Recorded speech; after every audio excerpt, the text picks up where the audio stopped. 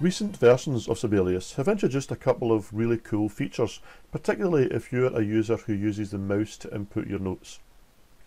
Let me take you through them in about 60 seconds or less.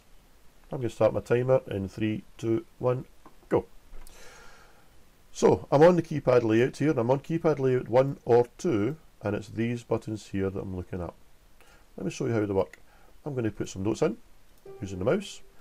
And I think, do you know what, I wanted that note to be a C. So I can use the top button here and just simply click and drag it up. And that will move it up or down diatonically to whichever note I want.